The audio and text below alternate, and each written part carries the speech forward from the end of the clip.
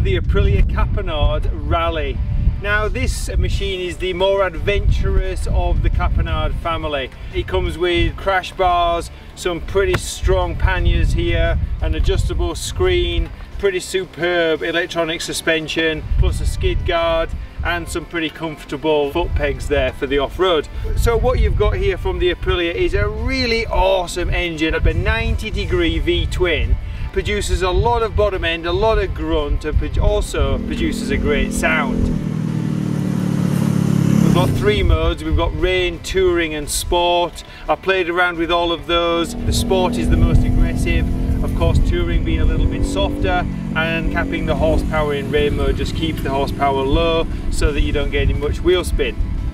You've got a very comfortable seat here. Only after hundreds and hundreds and hundreds of miles did I get any kind of butt ache. Very comfortable seat. Talking about the suspension, it's always actively changing. It's always searching for that perfect damping. The electronic sensors on the front suspension and also on the rear really just read what the suspension's doing and adapt all the time. So it's always adapting as you're riding.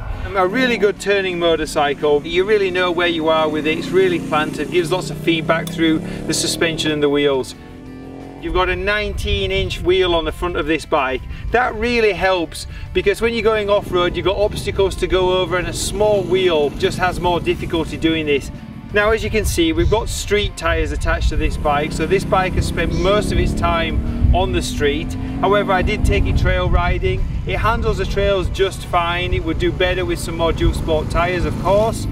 However, its biggest downside to riding on the off-road is its weight. Now, all big adventure bikes are heavy. This bike is no different, over 500 pounds dry weight. Once you get some fuel in there, fill these panniers up, this bike does get heavy. Now, I noticed that weight definitely when I was going low speeds. Once riding, not so bad, but in the canyons and off-road, the bike's harder to throw around. Big monoblock Brembo front brake as well as a Brembo brake on the rear. Great stopping power. You've got ABS, you can turn that off, helps for the off-road, but the ABS does work on the street as well. Powerful stopping power though, I like that from the bike. Some nice LED external lights here. They did help, certainly in canyons on an evening, more cars to be able to see you on the road, so I like that little feature. Now, the adjustable windscreen, unfortunately you can't adjust that on the fly. You've got to come to a stop. Big upright handlebars, comfy position. This screen just sends the wind right over your head. I sit on the freeway, sit doing some big miles, effortless. Big engine, nice big screen, some nice handguards there that keep all the cold air off your hands. This bike is definitely designed to put some miles under your belt and be adventurous.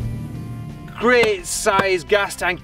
It takes you places. You've got an electronic dial to keep you in touch with what's going on in the gas tank. You've got a solid reserve. I'm also impressed with the panniers on this bike. Now, panniers sometimes can be a real pain in the butt to take on and off. These, however, are not like that. Twist of a key, press of a button, the panniers off. Please, more motorcycles should make luggage that's easy to take on and off. So overall, from the Aprilia Caponord Rally, you're going to get a bike that's got bags of power, it's agile, you can go on-road and off-road, you can definitely click by some miles, you're going to really enjoy riding this bike.